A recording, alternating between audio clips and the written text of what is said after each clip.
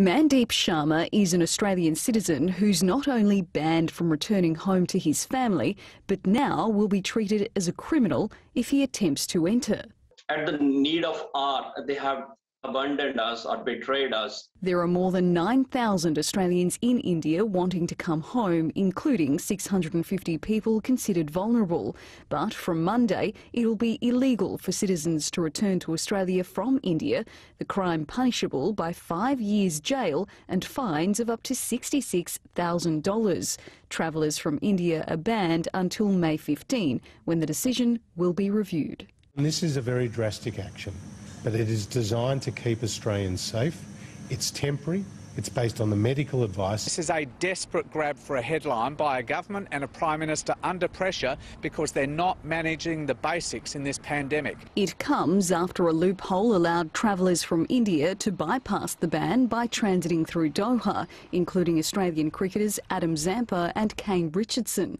The action was agreed to at National Cabinet based on the number of positive cases from India detected in the country's quarantine system.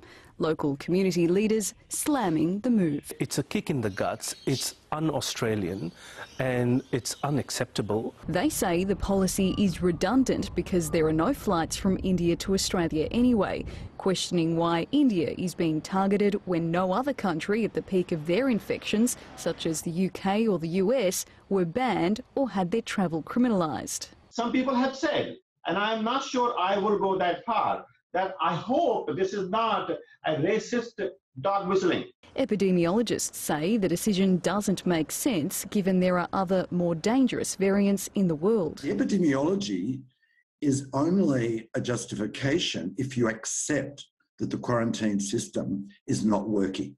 Joining calls for the hotel quarantine system to be fixed while building purpose-built facilities, so no Australian is stripped of their right to return to their own country. We are your citizens. You have a duty towards us also. Do not disown us. Catalina Flores, SBS World News. And in developing news, a Perth hotel quarantine guard and 2 other people have tested positive for COVID-19. Western Australian Premier Mark McGowan confirmed the 3 new cases late this afternoon.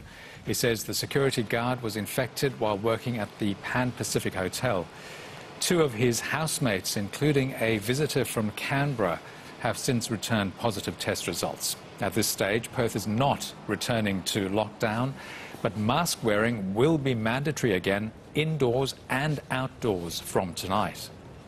This is an extremely difficult situation we are dealing with. We're effectively in a holding pattern, and I hope we can avoid going back into lockdown.